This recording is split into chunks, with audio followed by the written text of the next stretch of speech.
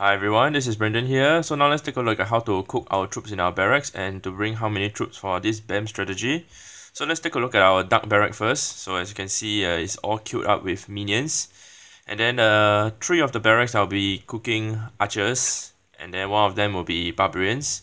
So as mentioned, I do use wall breakers in my army, but sometimes I do forget to cook them.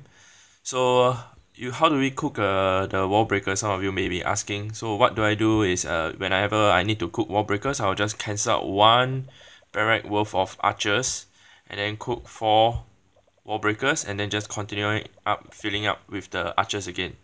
So this is basically how I do it. Just let it cook them all. I know some of you guys will be saying why don't you just cancel each of the barracks, then after that put one wall breaker in each of them, then after that recook them with the same troops again, which is 3 of them will be archers, 1 of them will be barbarians. But I feel that that's gonna waste a bit of your time, and you don't want to stress yourself too much to spend too much time cooking and adjusting your troops. And also another thing is as you can see what kind of troops I bring for me. I bring like 40 to around 50 barbarians, roughly around 90 to 110 archers, and also roughly 30 to 40 over minions. You don't have to be too specific as to how many like barbarians you have to bring, like maybe specifically 45 or 40 or whatsoever. Don't have to be really too specific, because it will really take out of your time to go and adjust the troops, and when you donate troops to your clanmates, the troops will be replenished by other troops. So it'll be really stressful and also time consuming to go ahead to go and keep adjusting your troops. So now we will talk about loot penalty, where in my previous tutorial I did mention about trophies and leaks, and I did recommend to you guys to go higher in trophies so as to find higher loots and also find higher town hall levels to attack. So this is how loot penalty works. Example, if you are town hall 8 and you found a town hall 7, you are basically 1 town hall level above that person, and you are given a loot penalty of 10%, so allowing you to only get 90% of the loot available against that town hall 7. And if you are against a town hall 6, 2 town hall levels difference, you'll be given 50% loot penalty. So it all applies to all town hall levels. So example, if now taking my account into consideration that I'm town hall 10 and I found a town hall 10, of course I will be awarded 100% loot, because it's fighting the same town hall level. But if I were to find a town hall 9, for example, I get 90% of the loot only, a 10% penalty. But if I find a town hall 8, I get a 50% loot penalty. If I find a town hall 7, I get a 75% loot penalty, letting me get only 25% of the actual loot. And if I were to attack, say, a town hall 6, which is 4 town hall levels different away from me, I'll be subjected to 95% loot penalty, getting me only 5% of the loot. So that's something for you guys to take note of, especially for those who are at town hall 9s and 10s.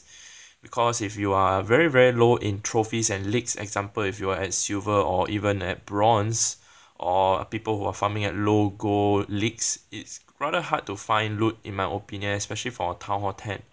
That's why I recommend farming at like a crystal 1 or even master 3 for a town hall 10, so that you will be able to find such loots that I'm showing you guys now, especially for date bases. So the next thing that I would like to talk about are difficult bases of how to attack.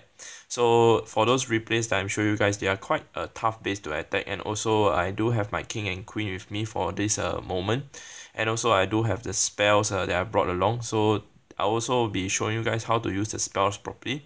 So at this point of time, using my rage spell, free spell, and also later I'll be showing how to use lightning spell to get more percentages. So at this point of time, I'm just using the queen to get the storage. So just ending the battle. So the next one is the more interesting one as to how to save yourself from losing a raid. So just continuing attacking as per normal. Then after that, deploying my troops as per normal. If you notice that my BAM, the army, the numbers ain't really the same for all the raids.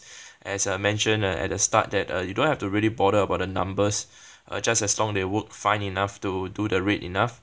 And now my king and queen has gone down, and then they're having a hard time trying to even get more percentages, as the X-bow and a lot of the defenses are taking them down really quickly. So we will carry on to see how it will go as to save myself from losing this attack. So as of now, the percentage is rather close, and now the queen has gone down, and looking at how to get this last percentage. The thing to take note when you want to lightning something, I will recommend lightning a builder heart or even a hero altar, as the HP of the two structures are at 250 hit points. So just one lightning itself will be able to destroy them. If you were to drop the lightning say on other structures, there's a risk that they might not go down.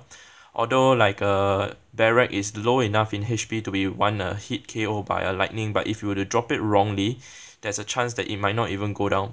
So this particular base, as you can see, is quite a difficult base to ban, because a lot of the defenses are very exposed and also taking out my troops really quickly, and there are not many structures on the outside for me to clear to get a 50%.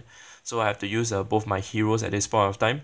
Now my king has gone in and my queen is taking out a lot of the buildings on the bottom right, doing more percentages. So just carrying on hoping that I can get close to 49%, but unfortunately I couldn't. So looking at where to drop my one lightning spell, the other three spells are practically useless. So dropping that lightning spell over there, taking out two structures and getting us that 50% 1 star.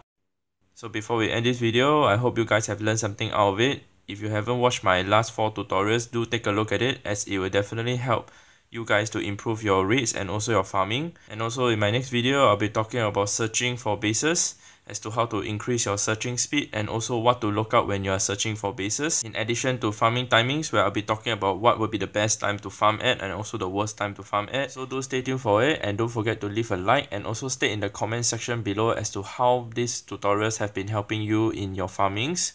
And with that said, I'd like to thank you guys for watching my video, and clash on.